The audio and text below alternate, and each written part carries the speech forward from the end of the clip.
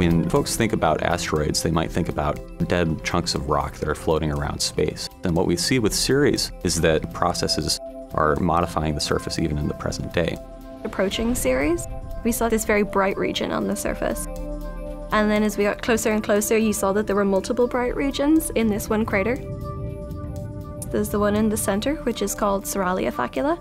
And then there's the ones off to the side in the crater floor, which are called Venalia Faculae.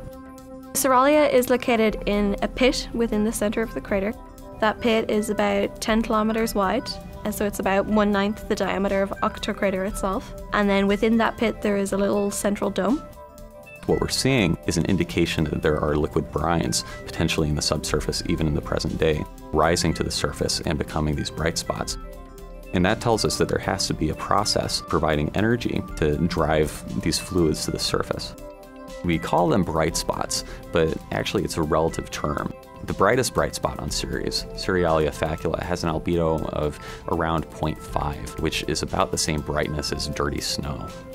Bright spots on Ceres aren't limited to a single place. We found that there are over 300 bright spots all over the surface of Ceres, and that indicates that this is a relatively widespread process. The salts that we see in Octocrater are similar composition to salts that we find in Mono Lake in California. It's interesting that you can have these similar materials found in different places that were formed by different processes.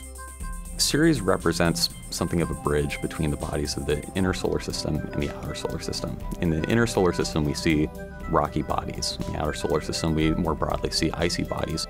And Ceres is sitting somewhere in between.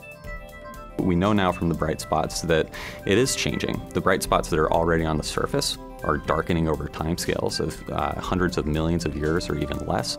We also see that the bright spots maybe are still forming. So Ceres is still an active body, and we still have a lot of questions about what are the processes that are modifying Ceres' surface over time, and what that tells us about the internal nature of Ceres and how it actually formed.